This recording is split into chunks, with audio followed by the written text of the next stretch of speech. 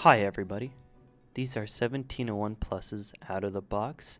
As you can see, both of these units have power and join lights, but this can cause a problem when we have multiple 1701 plus bases, since out of the factory they all have the same join password.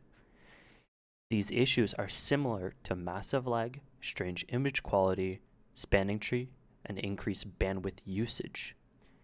I will show you how to fix this with the 1701 Plus application and access to only one of these units. If we have access to the 1701 Plus link, we will be changing the 1701 Plus's base password first, then the link. If we have access to the 1701 Plus base, we will be first changing the password on the 1701 Plus link, then the 1701 Plus base. For this example, we are going to connect to the 1701 Plus link with a laptop. You can do this with the 1701 Plus base as well. First, we will need to install two items, NPCap in compatibility mode and the 1701 Manager tool. Links will be in the description. Once you have downloaded both, we can go on to the next step and open the 1701 Plus Manager tool. Press on Tool Settings, choose Network Interfaces, then you can select all local interfaces or just the network port on your laptop.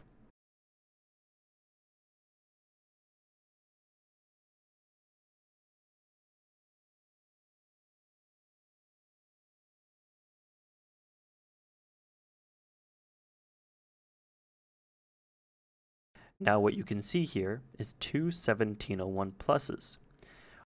You can see the quality of your cable here. Anything between 70 to 100% is fine. Any lower and you may have a bad cable. Now what you can see here is two 1701 pluses. The unit that we are connected to has an Ethernet port icon on it. So we want to change the password of the other unit first. Right-click the 1701 without the Ethernet icon and change network. Give it any password you want. You will notice the unit will disappear and the link light on the units will also go away. Now change the password of the 1701 Plus with the Ethernet icon. Right-click, change network, and use the same password. Give it a few seconds and we will be able to see both of them join.